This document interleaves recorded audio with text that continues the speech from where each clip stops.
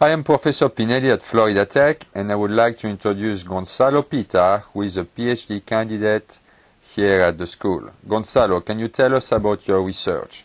Hi.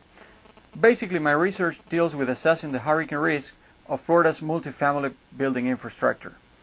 The research contributes to the Florida Public Hurricane Loss Model, which is a catastrophe model commissioned by the Florida Office of Insurance Regulation to predict insurance building losses. Up until now, the Florida Public Model has proven to be very effective for determining single-family housing infrastructure risk, so much so that the Florida authorities decided to expand the model to include multifamily buildings, which is the topic I'm working on. So in a nutshell, the main topics of my research are defining the vulnerability of both low-rise and high-rise multifamily buildings, and in both cases, the key aspect is the interior damage due to water penetration. What is the contribution of your work to modern risk science or risk analysis? Up until now, CAD models estimate vulnerability by concentrating specifically on exterior damage because it's the easiest to model. Moreover, the interior damage is simplified as an empirical function of the exterior damage. However, when you do cost analysis of a building, you realize that the lion's share corresponds to the interior components of the building. Therefore, this research contributes by replacing current empirical definitions of interior damage by a scientific and engineering-based approach instead. If successful, it has the potential to change the way CAD models address interior damage estimation. The estimation of mid-high-rise buildings vulnerability poses a challenge also because of their highly variable configuration. Nowadays, many CAD models determine the vulnerability of a few typical buildings and then extrapolate the result, but that's not realistic. This research contributes with a modular approach in which the apartment unit vulnerabilities are estimated and aggregated following any particular configuration. So, my work helps to better define the vulnerability of interior building, and it also helps to estimate the mid-rise building's vulnerability using a more rational approach. What is the contribution of your work to modern engineering and infrastructure research? Modern performance-based design considers the risk to occupants' life expectancy of the structure, and potential economic losses, in addition to the traditional variables of strength, stiffness, and stability. In other words, it is based on the building's future performance and how it affects its different stakeholders. This concept of performance-based design relies on a true estimate of the different building component vulnerabilities, and it is already well established in seismic engineering. My research produces wind vulnerability of most common buildings and their components, both external and internal, and as such it will provide insight on the relationship among building components' performance. These vulnerabilities are critical for the establishment of performance-based design in wind engineering in the near future as well. The new model is also a tool that is especially suitable to assess different building mitigation strategies.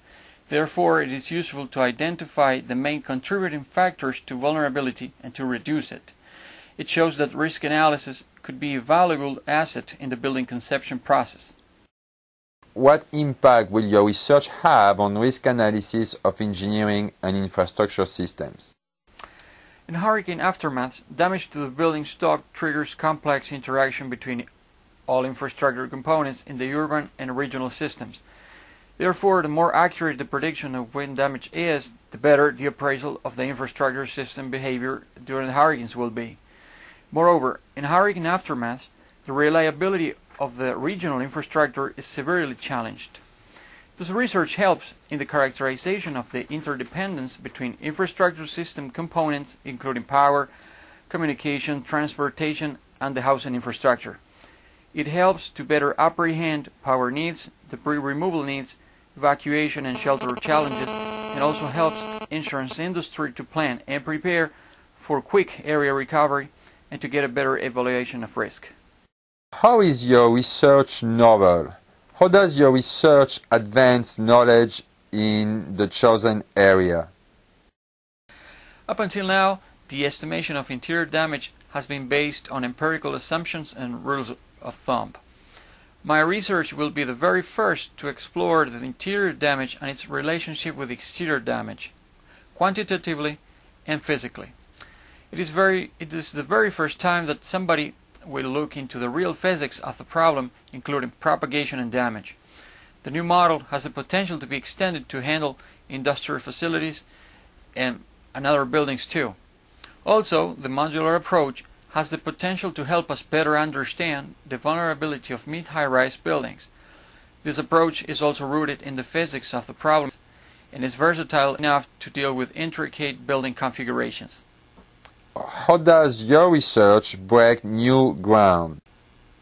The modular approach is adaptable to many kinds of buildings. In addition, when combined with a realistic interior damage model based on the physics of the problem, it becomes a powerful tool that throws light on the vulnerability of a relatively unexplored group of buildings. In what ways are the theories, methods appropriate for the application? The theories and methods combine meteorology, statistics, and engineering in a state-of-the-art program.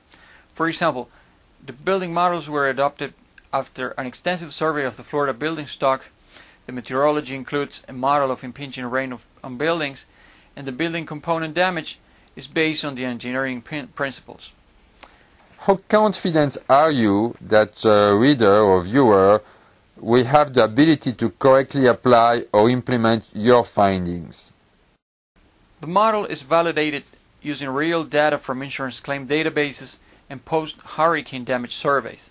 It also incorporates the necessary information so that the user has access to all the assumptions, parameters, and model rationale, including detailed flowcharts.